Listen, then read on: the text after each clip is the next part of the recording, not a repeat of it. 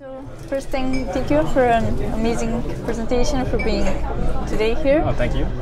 Maybe you can tell us a bit more about yourself, your company, and then... Sure. So I work for a company called Adform, which is the largest European independent ad tech provider. So we cover the full range of ad tech solutions, from ad serving to demand-side platform to supply-side platform. And the area that I work most in is the data management platform, which is our tool for bringing in first-party data that you own, data that you may have run in previous campaigns on our platform or other platforms, and other model data that you may be bringing in from other sources, so that you can use that for whatever purpose you need to.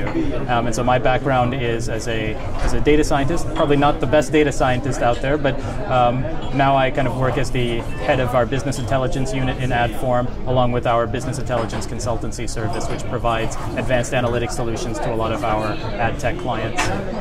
So here we are today discussing data-driven innovation, and obviously there are a lot of changes happening in data management and data science field. So what are your thoughts, like how ready are the companies for these changes? I guess it depends on industry to industry. I would say in ad tech it has always been a performance-driven sector. So I would say recently it's become very data-driven, but it's always been performance, if that makes sense. That data is now the validation, or the oil, as I've seen in other presentations, of driving performance or even branding or awareness.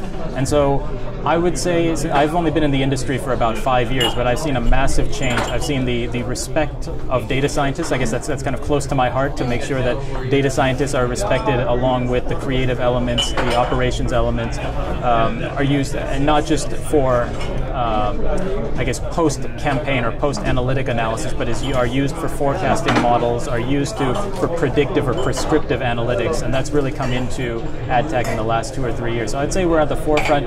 In other industries, I just don't have enough. I would say from these type of conferences, it just depends company to company, and I guess whoever has the competitive advantage is usually the companies that thrive. You can look at Google and Facebook in our industry, who took the early lead on cross-device and data-driven ad targeting, and now look at where they are. And so it's pretty similar in other industries. Companies that find the ability to manage data effectively are the ones that usually shine through, at least in this age.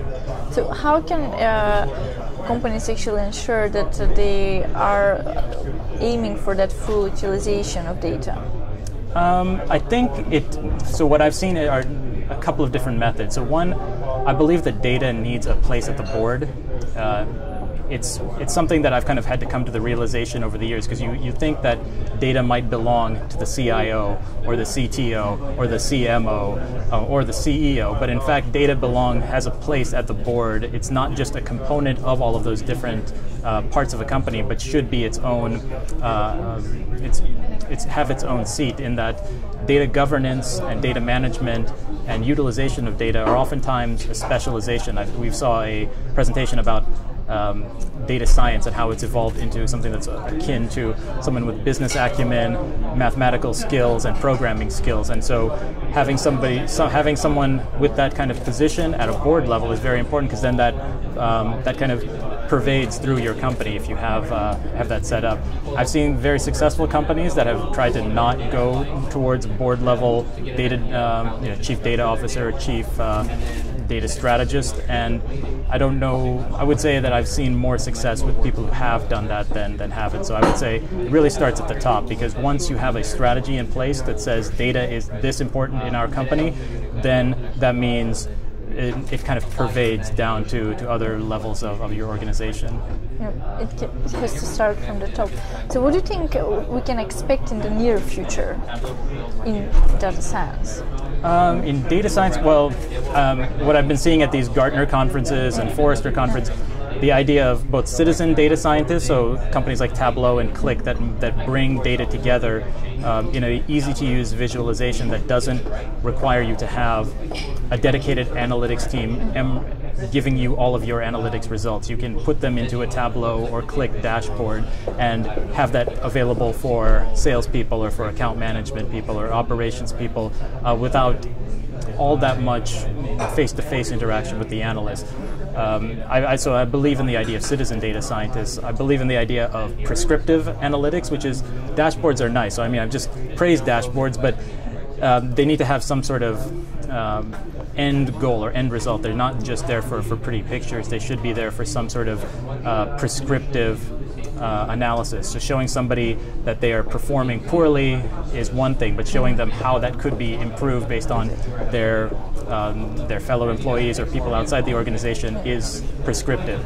I also believe in the idea, so that's, I would say, on a management level. What I really am interested in is the idea of companies like IBM Watson or our partners at HP who are developing solutions that allow a citizen data scientist to even control the idea of ETL processing. So you pool data into a data lake like Hadoop or some other large data source, and then put this layer on top like IBM Watson that would say that you could ask a question to it and you could get the results instantaneously without having to go through the processing that is oftentimes the bottleneck in data strategy. So I'm really excited about citizen data science and also this idea of advanced analytics coming into data science and all across different industries. Yeah, well, it's exciting future, that's for sure, and it's good. I mean, hopefully with this type of sharing knowledge and information, we can move forward in that area. Yes. So I would like to thank you one more time for today. Oh, thank you very much. For the presentation and the time to do the interview.